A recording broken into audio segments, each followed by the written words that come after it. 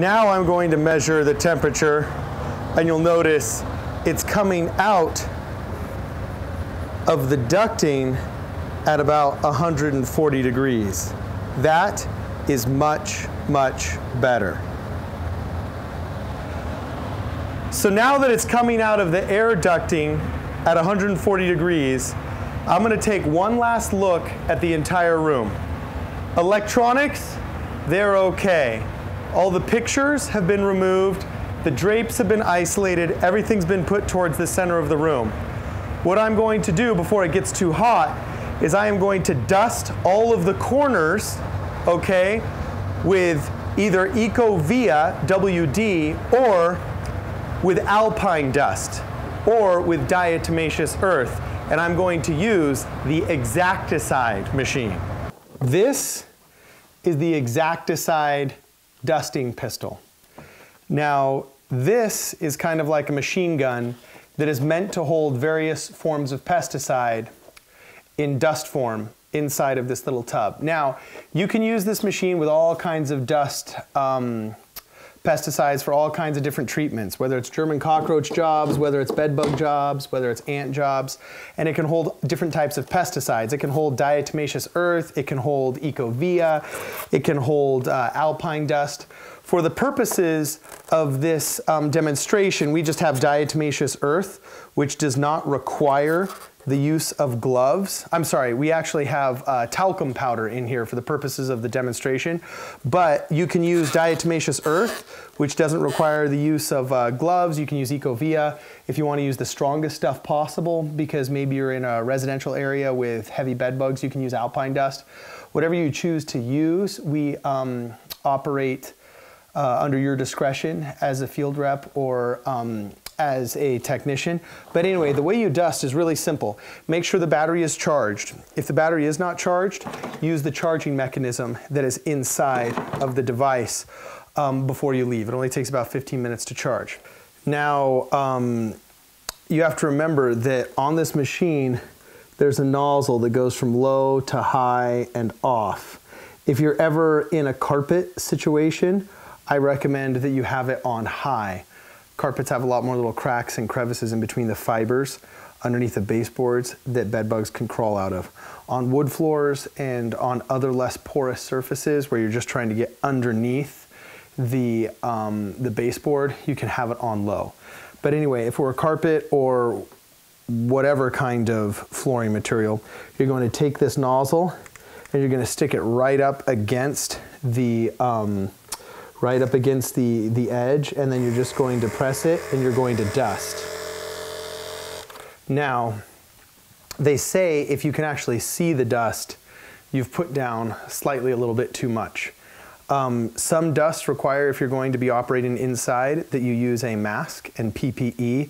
Other dusts do not, so be familiar with the label. But either way, you want to make sure that the dust is along a baseboard. Also, any crack and crevice of any electrical outlet or cable outlet or internet outlet is a suspect area where bed bugs can crawl and hide during the day.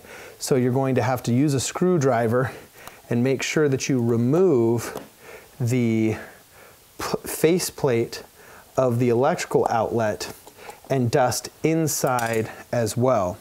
So once again, you'll take the Exacticide. In this case, it's just talcum powder. But in the case of a treatment, you would use diatomaceous earth or alpine dust, and you would come out and make sure that you put all of the dust in that you can before you start seeing it.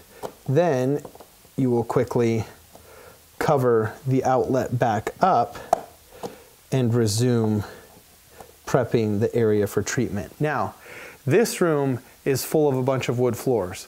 So the heat treatment's going to be very effective, and these wood floors have very few cracks and crevices, so I'm not worried about bed bugs hiding there. I will quickly go through and dust everything I can, all the windowsills, all the door jambs, and anywhere where bed bugs could try and escape the room, so that if they do escape, they get some of this dust on them and they die that way. But the process should only take about 5 to 10 minutes. And when I'm done with my Exacticide machine, I remove the nozzle, I stick it back inside of its casing, make sure that the electrical equipment and the charging equipment is properly put in the case as well. And then I take this back to the service vehicle, ready for its use on the next job. Now that the room has been properly prepped and has been properly dusted, it's time to turn on the fans and actually begin our heat treatment. So as I said before, you're first going to turn on the propane tanks, then you're going to turn on the gas slightly here, then you're going to turn on, let's give it a little bit more gas. You hear the spark, now the temperature's spiking, so we know that it's working. Before, when we tested it out, we realized that we had to be at a pretty high temperature because we were losing almost 40 degrees in there. So let's go back up to that 195, 200 that we needed to be at. Okay, there it is. Let's dial it back a little bit. There it is, consistently at about 204. So we're gonna stick this back down and go in the room and double check. As you can see here, this moving blanket is getting pushed out by the amount of air going in. That's not bad. That's really good. It means the system is functioning healthily, so it's okay to let this flap in the wind a little bit. Let's go inside. I'm gonna do one last check of the temperature on this duct. It's at 140 degrees, which is about where I want it. So I'm going to now go around and turn on the fans. Once I have all of the fans running, I'm quickly going to check the temperature of different parts of the room to try and see where the coldest area is in the room. It's not until the coldest area in the room is at 120 degrees that I know the room has reached lethal temperature.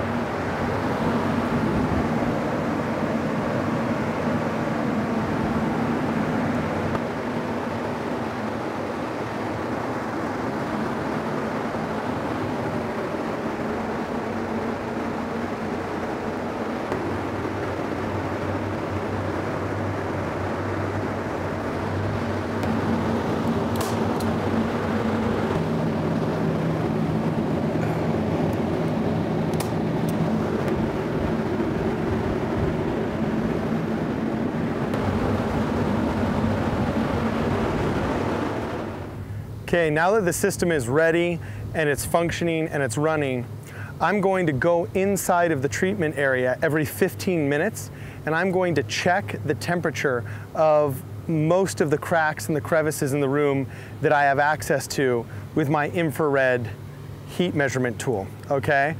Now, the reason why I have to check every crack and crevice and I have to move things around and check inside of drawers and check underneath mattresses is because heat travels different speeds and different ways into different parts of the room. And it's not until the coolest part of the room is over 120 degrees that I've reached lethal heat. And you need to be at 120 degrees for 4 hours, 130 degrees for 3 hours, or 140 degrees for 2 hours in order for the heat treatment to work. So, once again, 4 times an hour, every 15 minutes, I'm going to go inside and check measure the temperature of all of the objects in the room that I can. You don't have to spend a lot of time in there. Stay hydrated, bring tons of water. We give you lots of water in the office. You don't get dehydrated on this job. But every 15 minutes, go in there and try and measure these spots. This is really important because you also want to make sure that some things do not get too hot, okay? If some devices get too hot, they will melt. You can see these lampshades from a hotel that we unfortunately melted because they were in one of the hottest parts of the room. They got too hot, so much so that it caused damage. You don't want to delaminate some furnitures, and you want to make sure that some plastics are not harmed. Okay, so once again, every 15 minutes, go check the temperature. Okay, time to shut it off. You'll notice that I just moved this from fire, not to off, but down to fan. And I'm gonna let it go for about 30 seconds to a minute that way. Really quickly, while it's on fan, I'm going to disconnect the ducting from the front of the heater.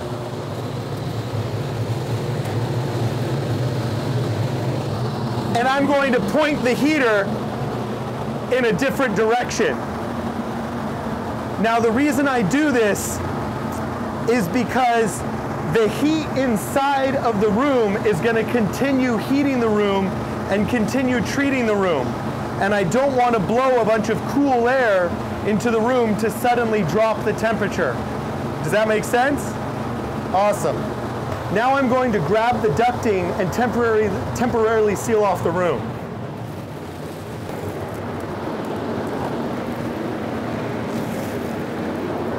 All right. Now let's turn off the machine for real. Okay.